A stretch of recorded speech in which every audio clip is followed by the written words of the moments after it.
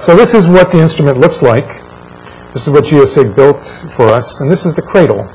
The cradle, we would drill a hole into a concrete slab like in the garage, if it was the most likely spot. And we would bolt it. There were leveling screws here, 3 points. There's an orientation pin, so if you take the instrument out and you put it back there, north is always north. And then there you'll see these little threads here for the instrument which mounts. This is the instrument. This is an accelerometer, a modern accelerometer. It's made by a Swiss company called Colibris. There are accelerometers and there are accelerometers. You have them in your car to activate airbags. Those accelerometers probably cost a few tens of dollars. John Evans actually spent a lot of effort testing all these accelerometers on the market for a previous project called Tremor.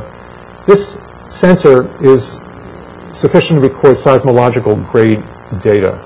This costs $1,000. So I have lots of people saying, well, why can't we just do this with the sensors in laptops? And, you know, they're $10 or they're $30. And the answer is you can, but you won't get very good data. If you, I'm speaking to the seismological community, you want good data, you have to pay for a good sensor.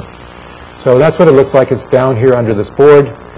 Here's the battery. If a host needs to change the battery, you just you unscrew that, you undo that connector, you put the battery in, and that's it. This is the A to D here.